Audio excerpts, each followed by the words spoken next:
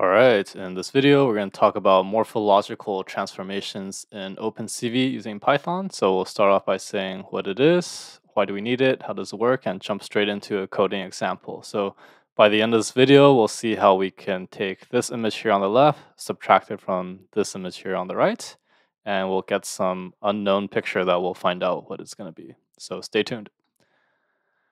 Okay, so what is morphological transformation? It's a kernel-based operation, so typically on binary images.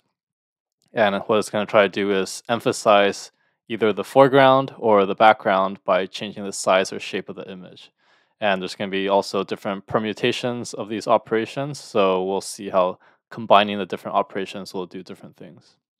So why do we need it? It's good for noise reduction, image enhancement. Sometimes you want to thin or thicken certain lines or fill gaps. It also can be used for segmentation if you're trying to remove the background or foreground. Okay, so how does it work? There's a lot of different types. The two main fundamental operations is erosion and dilation. So the way erosion works is you look at a kernel. So inside the kernel, for erosion, you will take the minimum value inside the kernel.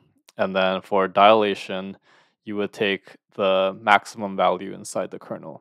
And then the preceding operations, the morphological transformations here, is a combination of erosion and dilation. So when you're doing the open operation, you're first doing erosion and then dilation. For close, you have the reverse order, so dilation first and then erosion. For the gradient operation, you have dilation on the image and you subtract it by erosion. And you have top hat, which is you have the original image and you subtract the open operation. And then you have the black hat, which you take the close operation and then you subtract the close. Okay, so when we get into the code example, we'll see more, the results of these operations. Okay, so let's jump right into the coding. Okay, so as usual, let's go ahead and import some of the libraries that we'll need. So we have import cv2 as cv, and then import numpy as np. I have import my matplotlib .pyplot as plt, and import os for some of my image paths. So I'm going to call our function morphtrans, and then we have our if name equals main here. I'll call morphtrans here. Okay, so we're going to go ahead and read in our file. So we have root equals os.getcwd. And then we have our image path equals os.path.join. And we'll pass in root and demo images and our picture tessa.jpg. And then we're going to go ahead and read in the grayscale image. So we have cv.unread, pass in image path, and then we have cv.unread, and we'll read it in as a grayscale. Okay, so we're going to start off by having our plots. So plt.subplot, and we're going to do two rows and 4 columns. And then we'll go ahead and plot the initial image, but we're going to threshold it first. So image Gauss, we're going to call that image Gauss. And then we have some max value that we're going to use. We'll set at 255. We have a block size of 7. And then we have offset C of 3. Okay, so we have our image Gaussian. It's going to be cv.adaptive threshold. And we're going to pass in our gray image. So we have our image gray. And then we'll pass in our max value. And then for the type, we're going to do cv dot, we're going to use the adaptive cv dot adaptive threshold Gaussian here. And then this will be cv dot thresh binary. And we're going to pass in our block size. And then we have our offset parameter, so offset C. Okay, so now we could run our Gaussian. Let's go ahead and plot it first and see how it looks. So plt dot show, and then I'm going to pass in my image Gauss, and we're going to do a CMap of gray. Okay, and then plt dot title. We're going to call this Gauss threshold, and plt dot show to see it. So let's take a look at the image we're working with.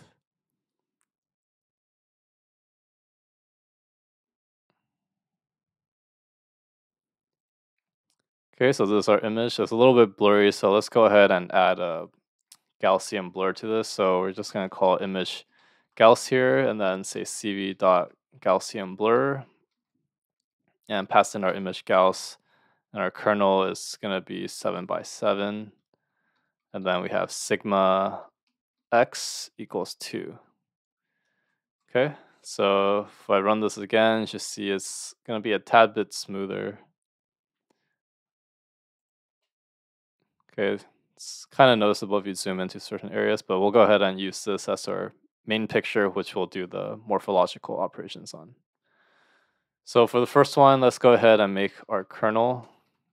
So we have a kernel equals mp1s, and here we're going to pass in 7 by 7, and we're going to use uint 8. And then we have erosion first. So erosion is cv.erode, and we're going to pass in image Gauss, and then pass in our kernel.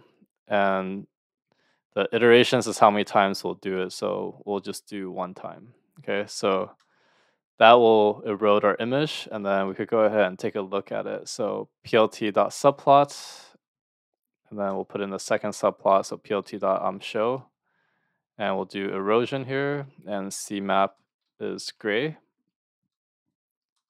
And then we have plt.title, and we'll name it erosion, so we know what it is. So if I run the file, we should see the erosion. Okay, so you can see what this is doing. Right now it's emphasizing the background a little bit more, so the dark is darker and the white is whiter. Okay, but mostly it's the black part that's being emphasized. Okay, so when we do dilation, we'll see more of a difference on how it differs. So I'm gonna duplicate this code here, and instead of erosion, we're gonna call this dilation. And instead of erode, the function is called dilate. And everything else is the same. So we're gonna change this to our third plot. And if I go ahead and run this, we'll see the dilation.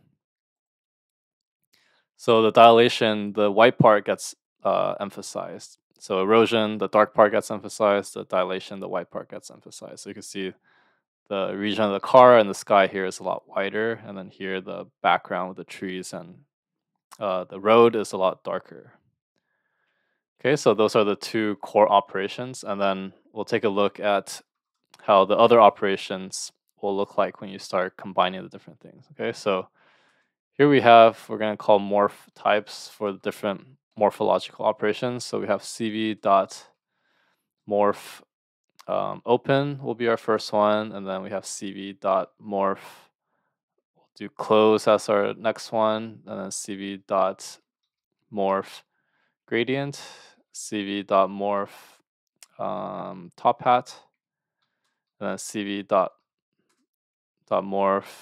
black hat. Okay, so those are our operations. And then we'll have a corresponding morph titles here when we do the plotting. So we have open, close, gradient, we have top hat, and then we have black hat. Okay, so those are our different operations, and then we'll put everything inside a for loop. So we'll go ahead and have a for I in range, and then we have the length of our morph types. And then for each one, we're going to have a subplot, so plt.subplot, and then we have a 2, 4, and we plotted the first 3 already, so we're going to do I plus 4, because the plot starts at 1. And then have plt.show, and then here we're going to pass in the cv dot, so the main function that we'll call. So for the other morphological operations, there's a special function called morphology x, ex here. So this is where you could pass in the operation. Okay, so here, what you're gonna pass in is the image, which is image Gauss, and then we're gonna pass in the type, so morph types, and then finally pass in the kernel. Okay, so that's here we'll plot our image. And then we're gonna go ahead and add a CMap equals gray here to make it grayscale. Okay, and then we have plt.title is gonna be our title. So our title is gonna come from morph titles and pass it in. Okay. So now we could go ahead and plot this and you can see the different operations. So in the very beginning, we saw the image, which was dilate minus erode. So we'll see how that looks like. So that one will be the gradient operation. So if I run this file, we'll zoom in on the gradient operation to see what's happening. So gradient was dilate minus erode. So if I zoom into like this region here, dilate, and then I zoom in here to erode. So notice we have a thin black line and a dark black line, right? So if we zoom into the gradient, let's see what we would expect. You could kind of see this like white and then a middle black part. Okay, so it's kind of as if it's subtracting away for dilate, subtracting away erosion. So that's why you get like two white lines across and a dark line in the middle because it's subtracting away. Okay, so you can see the results of the two operations. So that one makes intuitive sense. You could go ahead and go through the same exercise to see how you could physically interpret the different operations by doing what I just did. Okay, and for a bonus, we'll take a look at some custom kernels that you might deal with. So these custom kernels, sometimes you might have special shapes that you want. So here we have, we're gonna call this a ellipse kernel here. So we have cv dots. The function is called get structuring elements, and you could pass in the type that you want. So here we have a morph. We're gonna call this morph ellipse, and then the kernel size is say 5 by 5. And then there's another one with a similar type. It's called cross kernel.